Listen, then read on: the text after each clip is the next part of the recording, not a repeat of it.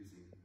But thank you for being here at First Christian Church Boone at 3622 US HWY 421 Vilas, right? Vilas, North Carolina. For some reason, I just want to, it reads differently to me on there. Maybe it's my Yankee heritage. But we were talking about the Passion of Christ last week. We're going to do part 2 this week. I'm going to give you a quick overview. Last week we found out there was these 3 different women on 3 different occasions that anointed Jesus with expensive perfume, which the disciples and several got upset about. But of course, Jesus set them all straight.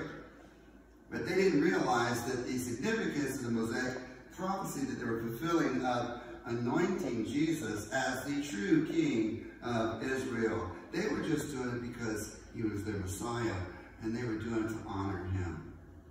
Then Jesus went to Jerusalem, where Judas had betrayed him for 30 pieces of silver, which led to Jesus being captured and being put on a mock trial, where Pilate sat Jesus and Barabbas in front of everybody to let them choose which one he was going to set free, which leads us right to where we are now.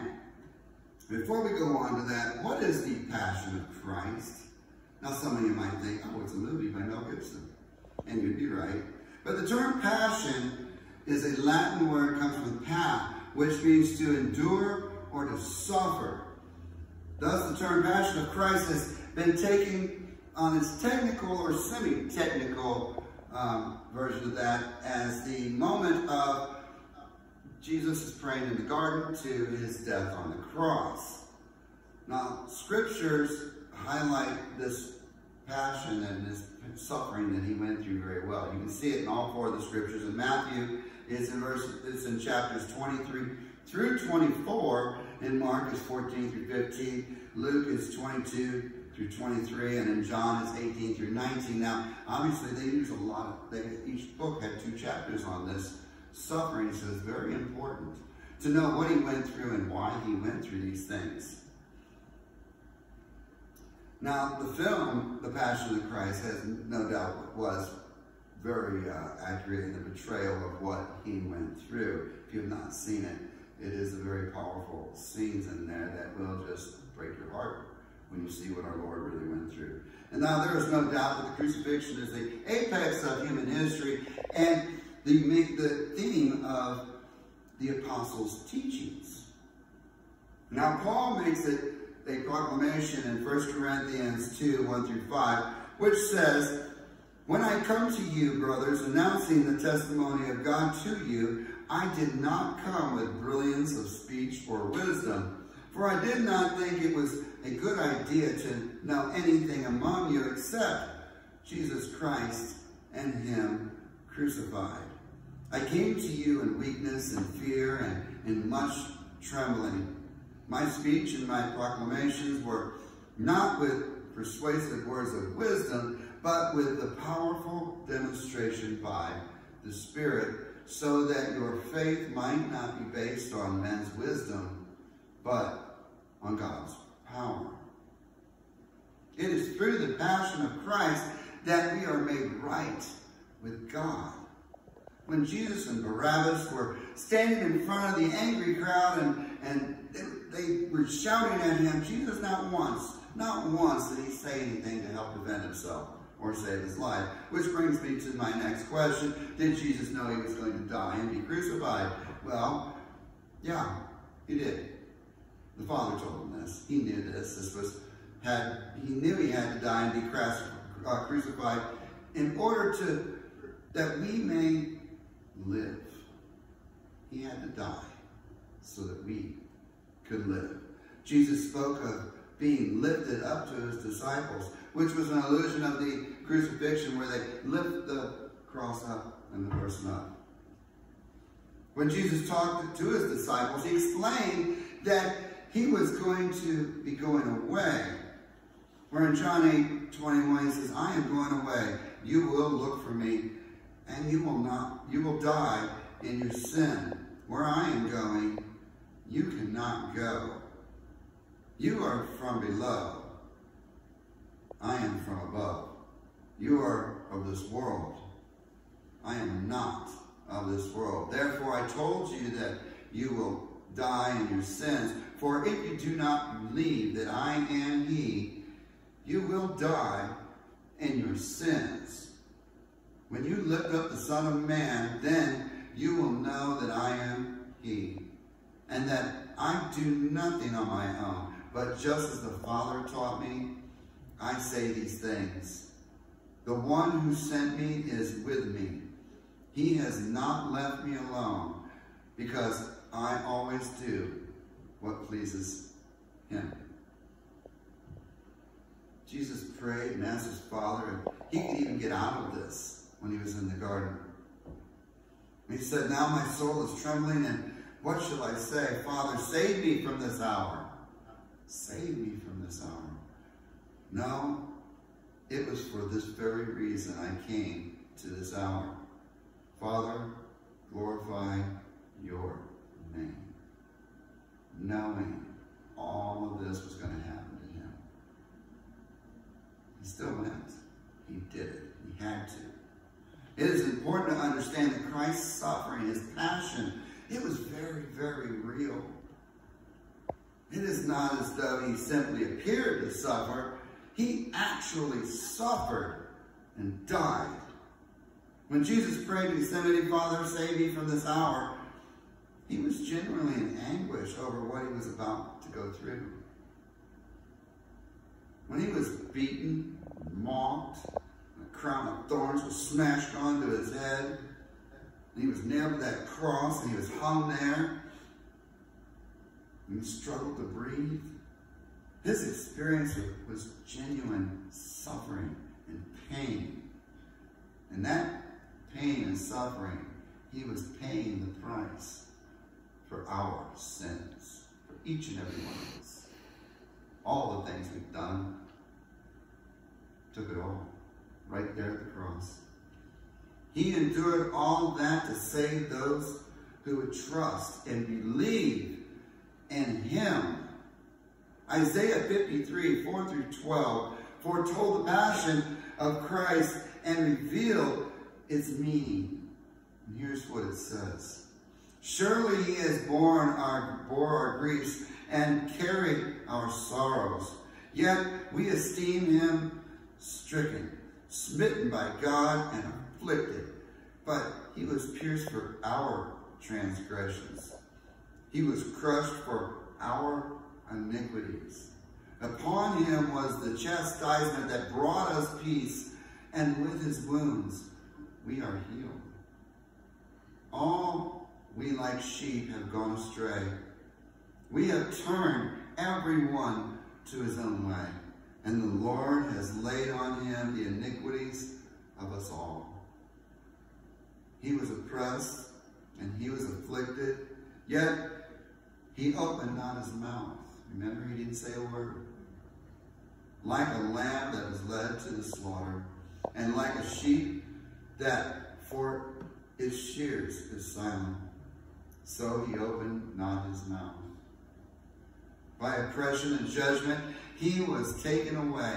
And as for his generation, who considered that he was cut off out of the land of the living, stricken for the transgressions of my people, and they made him his grave with the wicked, and which a rich man in his death, although he had done no violence, and there was no deceit in his mouth.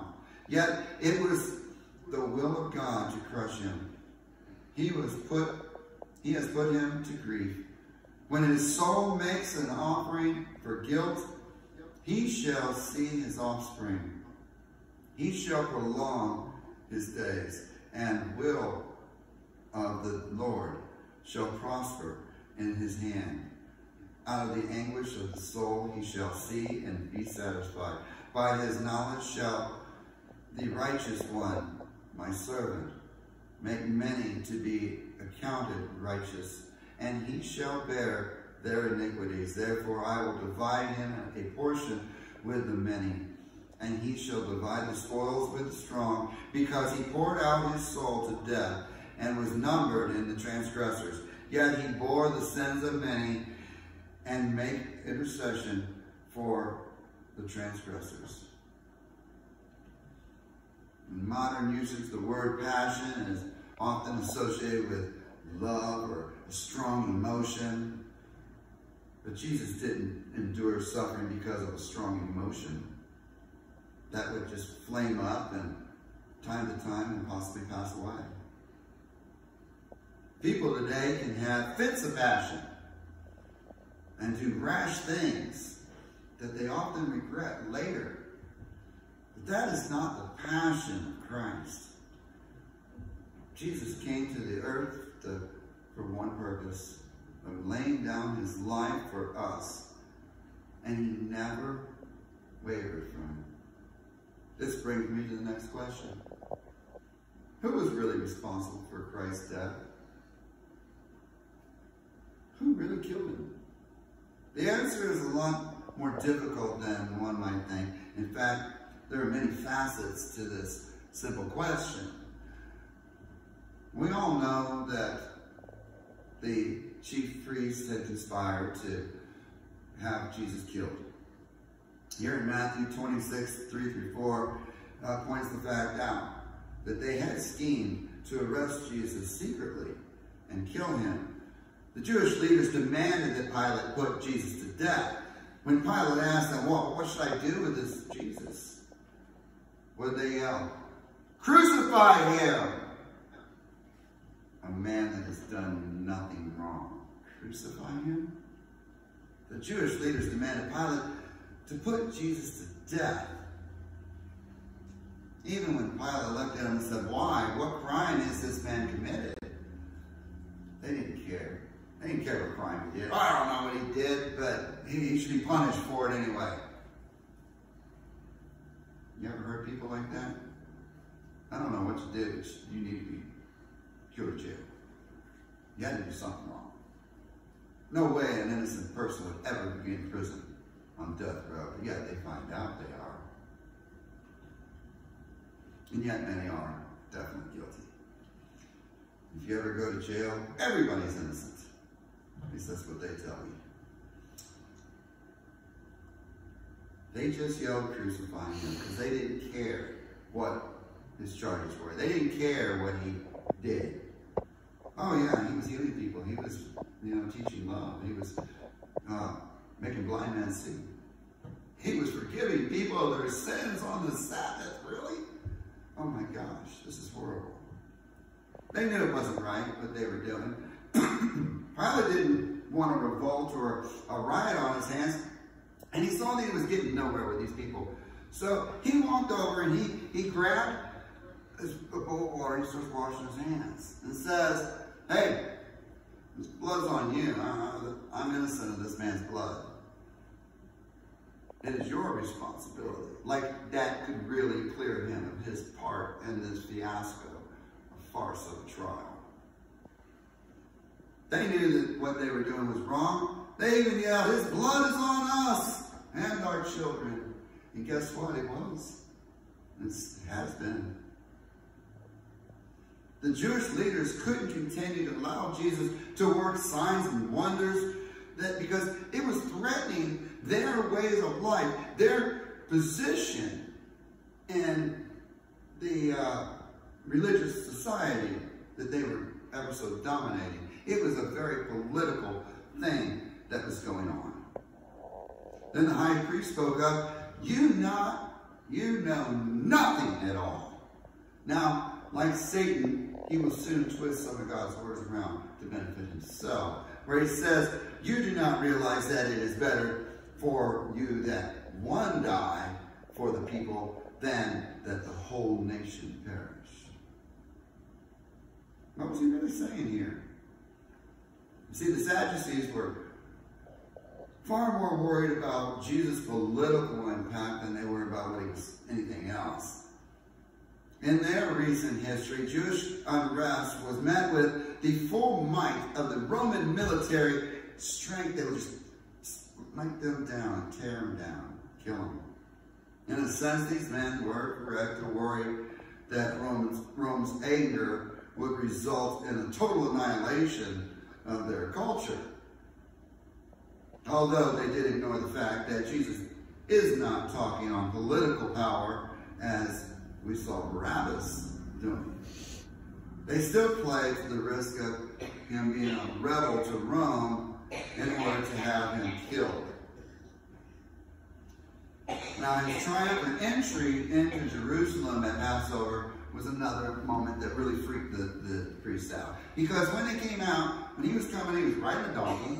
They were putting these palm leaves in front of him and yelling, "Hosanna, Hosanna, blessed is he who comes in the name of the Lord. Blessed is the King of Israel."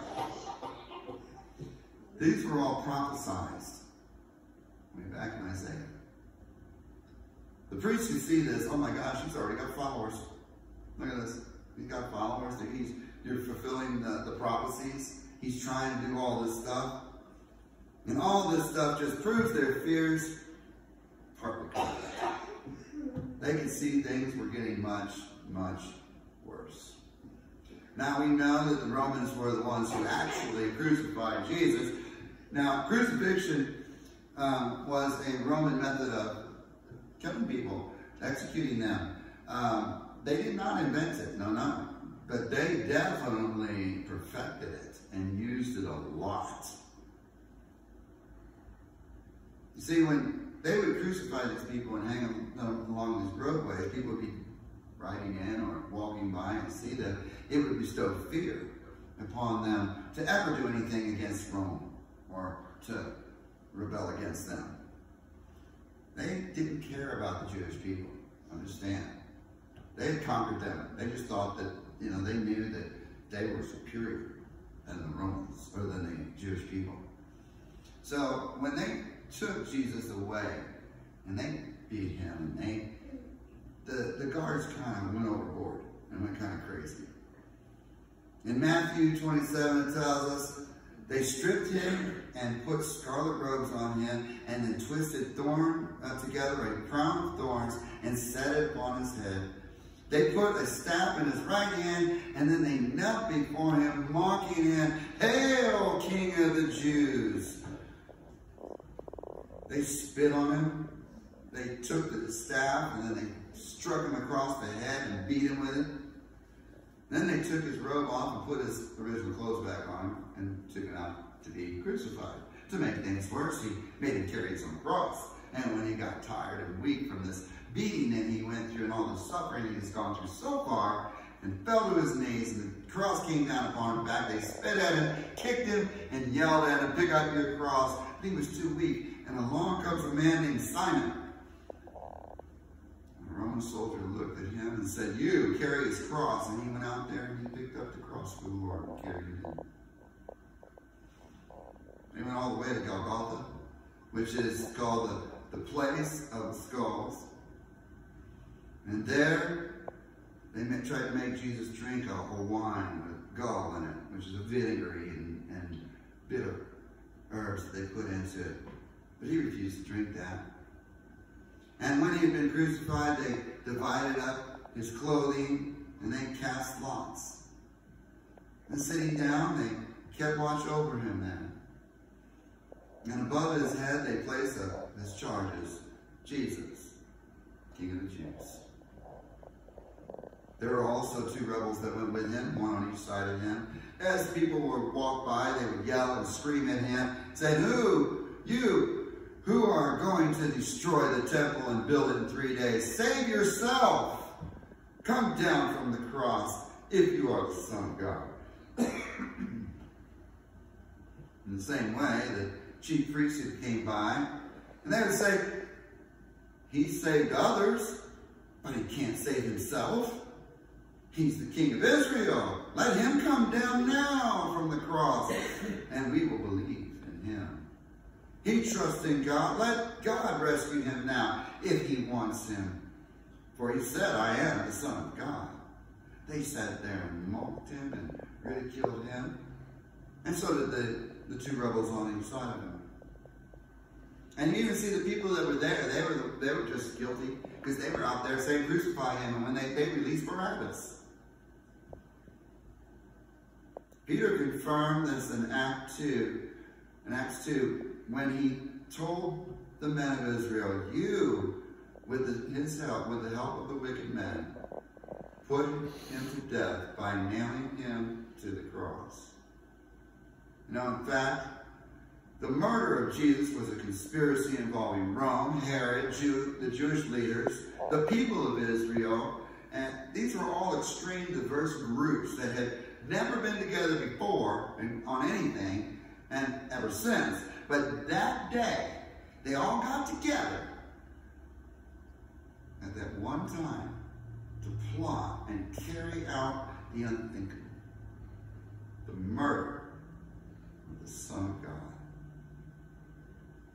I had goosebumps thinking about that.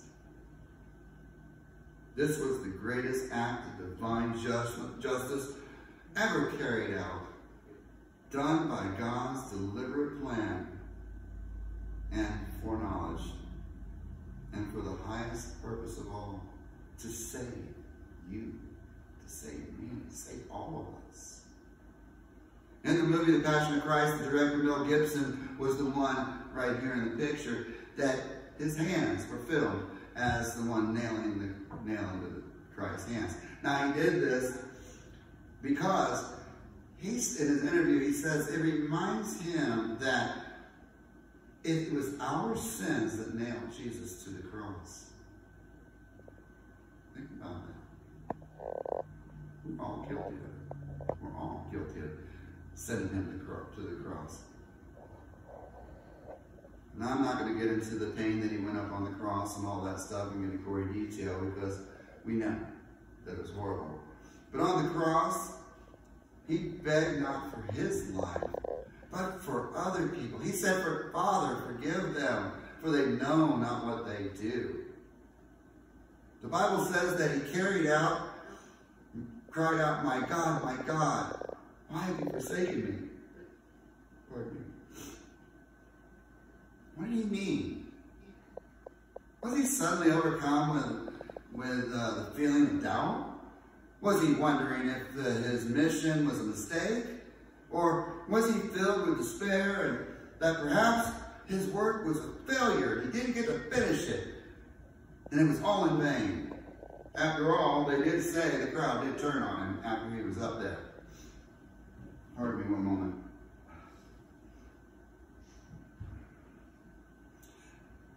If you think about it, the reality of his words points us into something far different than that.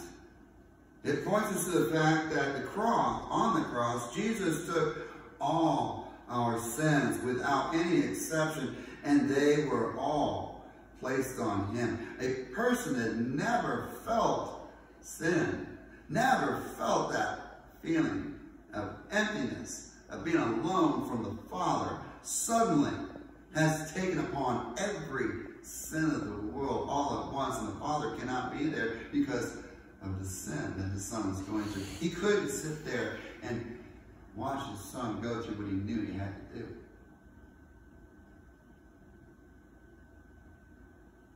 He was the one without sin, and suddenly he felt the sins of the world. And as he died, all our sins were placed upon him, and he became the final and complete sacrifice for all sins. On the cross, he even said, I thirst. Knowing that all things were now accomplished, that the scriptures might be filled, Jesus said, I thirst. In his anguish, Jesus remained clear-headed. He was calm and aware of the prophecies of Psalms 69:21. And they still need to be fulfilled. But thirsting, even more importantly, is also a spiritual matter. And for my thirst, they gave me sour wine to drink. Remember, they gave him sour wine. Everything that happened, from what he did when he was captured, even from his whole life was followed by the scripture, through the scriptures. Everything that he did, the way he acted, even on the cross, things he said were still being fulfilled. Jesus said to the Samaritan woman when she was talking to her, do you remember her?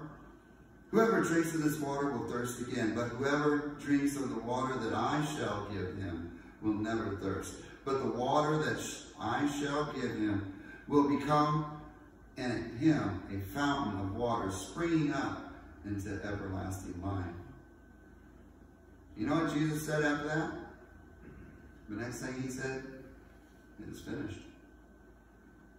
What did he finish? That day we saw 25 messianic prophecies being fulfilled. Witnesses to the inspiration of God's word. At the age of 12, he said, I must be about my Father's business. And now that the work was committed, that he was committed to his whole life, it was finally finished. He was only minutes away from the concluding the ultimate sacrifice for his work in the flesh. He was the atoning sacrifice.